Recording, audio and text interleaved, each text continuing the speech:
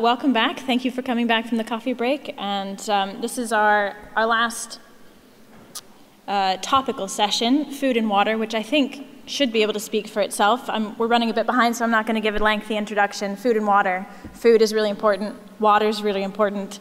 It is, in fact, the second and third most important aspect of vertebrate survival. So our first speaker, Paul O'Callaghan, is the founder and CEO at O2 Environmental Solutions and BlueTech Research, and he's going to tell us about how disruptive thinking is going to solve a lot of problems in water and what we can look forward to and a little bit about what he does. Yeah? Thanks very much. Cheers.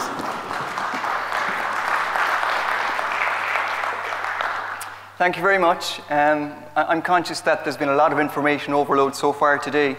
So in my talk, I'll focus on some ideas, some images and stories that hopefully will help you conceptualize and wrap your head around water and how it relates to food. My role in BlueTech is to look at how we can solve water resource issues through innovation. And water problems exist. There is a certain amount of capital, both human and financial, that can go around to help solve those problems. And we try and make that capital more efficient by reducing risk, by understanding where are the needs and what are the potential solutions. So I'll challenge a few commonly held assumptions about water. One would be that there's a shortage of fresh water. So if I could take a show of hands, how many people in the audience believe there's a shortage of fresh water? Very good, kind of a majority, I would say. And the second one, perhaps even stronger, that water is essential for human life. Show of hands? Okay, excellent. Well, we'll delve into that a little bit. And the third thing I'll look at is whether desalination is truly energy intensive or whether that has changed through technological innovation. So there are many drivers for change in water. They're well understood, they're well mapped out, including urbanization, population growth, and we've heard about many of these today coming from different perspectives in different areas, from aging populations to urbanization and buildings. Climate change, and indeed water scarcity. One of the important pieces of our work is to understand how those drivers are going to impact the sector. So we've mapped out more broadly themes such as decentralized water treatment and reuse, zero liquid discharge, resource recovery, nutrient recovery, harnessing energy, both chemical and thermal and kinetic, from water. Now, one of the first things, I suppose, to ground any view on water is to say that our current water system, what we have today, is very inefficient and wasteful. And it's not surprising because it wasn't designed with efficiency in mind.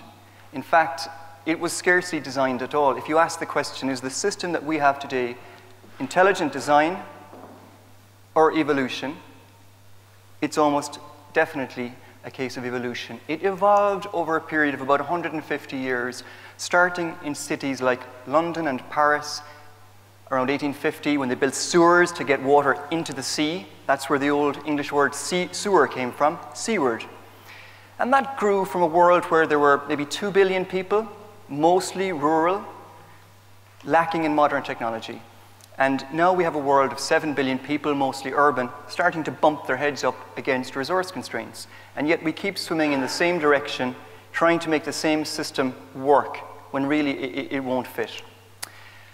So if the current system won't work, what will a future water system look like? Well, if you could imagine for a moment a futuristic water system, we'll call it Brave Blue World. And some of the elements of that will be that in cities we will drill into sewers and mine them for water for use. Where cities on our coasts, where most of our people live anyway, will use seawater, not fresh water, for flushing toilets. Where, along with your recyclables, people will collect canisters containing nutrients recovered from urine, and where our wastewater plants are net producers of drinking water resources and energy. And you say, okay, how far out is that? Is that 10 years out? We looked at the spaceships earlier on from films in the 80s. So how far out is this vision? Is it 10, 15, 20? Well, everything that I just described is already happening today somewhere. So in Sydney in Australia, somebody asked, who owns the water in the sewer? And the city said, oh, we've never been asked that before. It turns out it's public property. So a company applied for a license to extract, treat, and sell that water, and it turns out you can have a profitable business doing that in Sydney, Australia. They were selling it to irrigate sports pitches. In Hong Kong, they have been using seawater to flush toilets for many years, for well over a decade. In Europe, in research groups in Switzerland, they are working very closely on phosphorus recovery and nitrogen recovery from urine. And there are plants now which are net energy positive, wastewater treatment plants. And with the drought in California, you're seeing a discussion around things like direct potable reuse, which would not have been possible 6 years ago. But people are changing and shifting their thinking.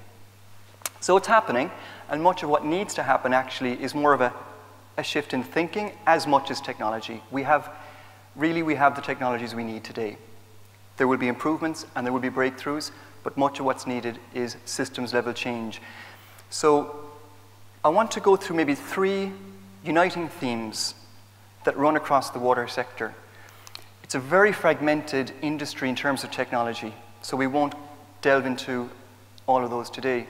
But number 1, I mentioned the first myth was that fresh water is scarce. Yes, only 3% of the world's water is fresh. Most of that is locked up in ice or underground or in the atmosphere. And yet, we still only harness a small portion of the annual renewable fresh water if you look at it on a global level. The issue really is of there's not enough water where we want it, when we want it. It's availability. And that comes back to the fact that although water is perceived as a global issue because it affects everybody on the planet, at its heart, it's very much a local issue. We have to deal with water city by city, town by town. It's not like oil where you can ship it from the Middle East to other parts of the world. So that theme of local will lead to decentralized treatment, water reuse, rainwater harvesting, point of use treatment, source separation. A second theme is how we can provide water services without using water. And this speaks to that second idea or myth that water is essential for human life. Yes, it certainly is, but we've taken that idea, the fact that we need 2 liters of water a day to survive, we've taken this concept and we've extrapolated it to mean water is essential for everything that we use water for, and it's not. Much of what we use water for, you don't need water. It's a service. This is a picture of a toilet on an airplane. It works in a vacuum, and yet it achieves the same net objective. Waste disappears as quickly as possible. Cooling water is another great example. It's a huge user of water, and yet the goal is dissipation of heat. There are other ways to do that. Even in industry, laundries, we're seeing Nike, Patagonia investing in supercritical carbon dioxide textile dyeing and laundries which don't use water. So I think certainly a number of the solutions there can be solved by using different types of water. And even in terms of agriculture, there are possibilities to use salt water or brackish water to grow plants. So it doesn't necessarily have to be fresh water. The third idea, which we see across the system, is systems level efficiencies. Rethinking efficiencies more at a holistic level. And I use an example given by Amory Lovins of the Rocky Mountain Institute, where he describes using a chainsaw to cut a pound of butter. Now, operating within the system, you can try and make that chainsaw more efficient, better at converting energy. Or, if you stand back, you can say, is there a more efficient way of achieving the goal. Could we use a butter knife? Much of the innovation in water has been incremental, sustaining innovation within a system that really is a little bit like this. A lot of the new thinking is stepping back and coming up with different approaches, looking for butter knives, and there are many, many opportunities such as that, which gives one ground for optimism. It's often said that water moves relatively slowly, though I think change happens faster than we think. Even in my career, I graduated in '95, and in some of my first jobs, '96, '97, a technology called a membrane bioreactor was being talked about as if it was something very new. It was cutting edge. If you knew what an MBR was, you were certainly at the leading edge. 10 years later, by 2005, that technology was accepted, proven. 10 years later again, it's a commodity technology, a mature technology. And we see the same things with desalination. It's now mainstream, and I think we're going to see the same thing again with decentralized, distributed, and direct potable water reuse. Now, we've been talking about the current system and the future. Now, one of our roles at BlueTech is to try and help entrepreneurs, investors, researchers identify the best opportunities to either invest research funding in startup companies or to launch new technologies. In doing this, we want to be fact-based, analytical, but one of the challenges about the future is there's no data.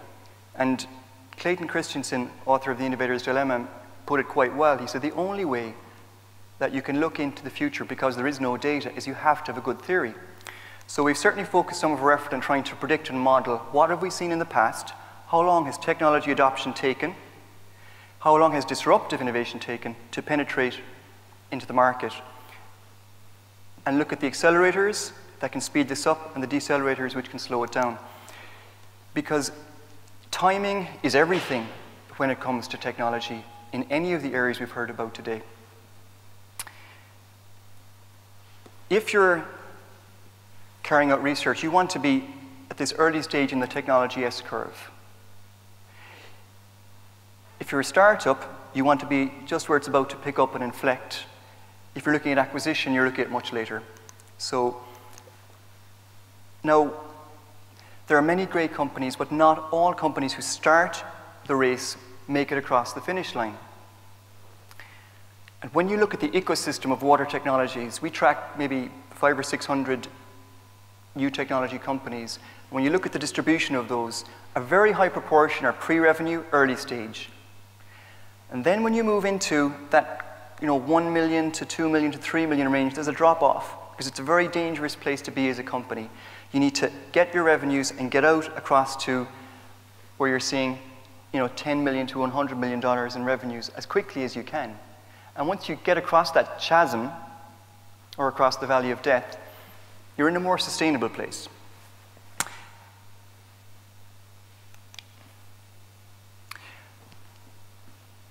Some of the technologies that we see are going to break through would include anaerobic membrane bioreactors.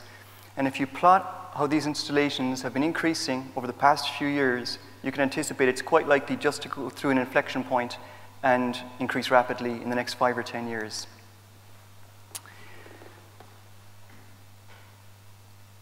So the focus of this session is on food and water. So before I get to food, I'll just say a few words about the urban water issue. Water is made up really of urban, industrial, and agricultural as 3 key uses of water. The urban challenge is relatively easily met. It's actually not an intractable problem. There are solutions. Some of these will be direct potable use, energy and resource recovery, and using alternative energy for desalination. The real elephant in the room is water and agriculture. It's where we use 70% of our water. We use 22% in industry, approximately 8% in urban. There are relatively few silver bullet solutions which can exist to help address that issue. One that I mentioned are halophytes, or salt-loving plants. And this again challenges the idea that we need fresh water for everything. People are starting to grow potatoes, quinoa, on brackish water. And if we can do that, you can really go a long way towards addressing that food-water challenge.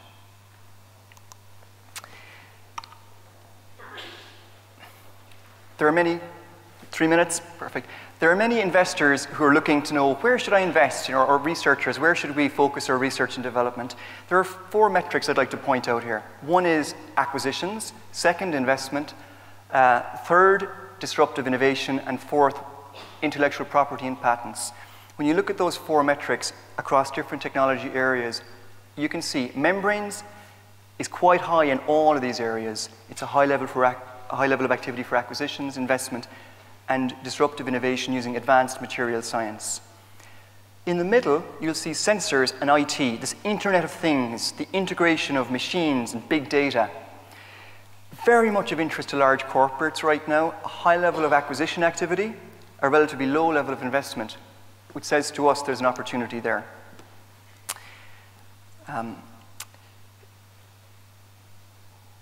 You can also look at thematic areas and say, where is the money currently going in water? And these include energy and resource recovery, low energy desalination, energy efficient wastewater treatment, smart water. 2 technologies I just would like to highlight that I think are particularly interesting and noteworthy. One is an example of biotech, biomimicry, using aquaporin membranes. Each of us uses aquaporins to filter water in our kidneys. There's research to take those out, embed them into membranes, and use them for water filtration as a very selective way of filtering water. There's a Danish company, Aquaporin, has been doing quite well and making very good progress on that. A second would be supercritical water oxidation. This would be a game-changing technology. It uses a 4th form of water. It's not a liquid, it's not a gas, it's not a solid. When you put water under temperature and pressure, it can go supercritical. And then you can do things like destroy organics, generate energy, and recover nutrients in a very effective way. So in summary, where there's big change, there's big opportunity. And those drivers are causing us to reevaluate our current water system. Much of what we've seen to date is sustaining innovation. But really what we need is more disruptive or open innovation. And that typically comes from the outside, not from the incumbents. And certainly we're seeing that from startup companies, from advanced material science, biotechnology, and IT. So with that, I'll hand over to the next speaker. Thank you very much.